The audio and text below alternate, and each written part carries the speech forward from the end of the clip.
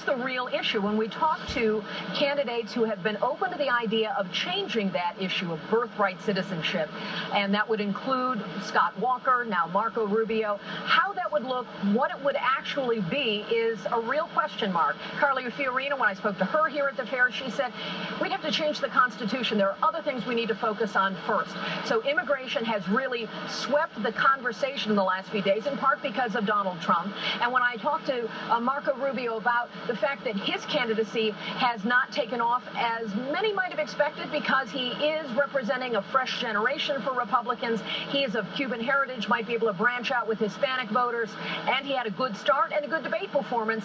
He says, you know, it's that long game. And I think one of the things we're finding here on the ground is, can we discern the difference between Trump fans and Trump supporters? What it takes to be intrigued by Trump and know something about him and maybe even be entertained by him, and how would that convert to what really has to happen in a place like Iowa, which is the hard work of caucus going and building a coalition. That'll be one of the tests over time. Luke? Indeed, it's a very good point. The specificity of Trump's plan to really pushing his competitors to have to come out and define themselves. Kelly, great reporting there in Iowa. Kristen Welker, I want to go to you in Nevada. You had some interesting news to report this morning. Quite the turn from the Clinton campaign, telling their supporters, don't wet the bed over some of the negative publicity that has come out regarding this email controversy. What do we know?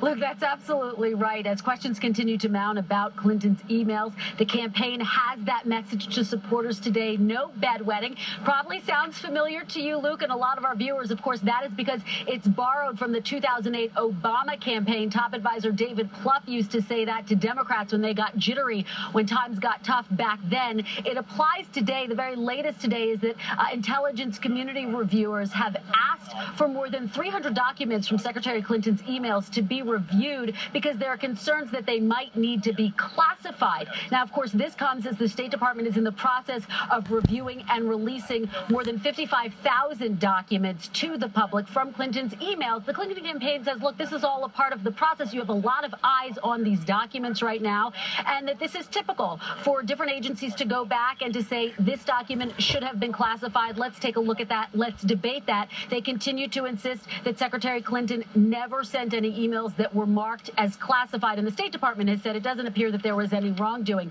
But Luke, the broader political point is that there is a drip, drip, drip here. It has eroded the public's confidence in Clinton. It has made some Democrats jittery. It has fueled speculation that you have other Democrats eyeing a possible run, like Vice President Biden. We know he's been talking to some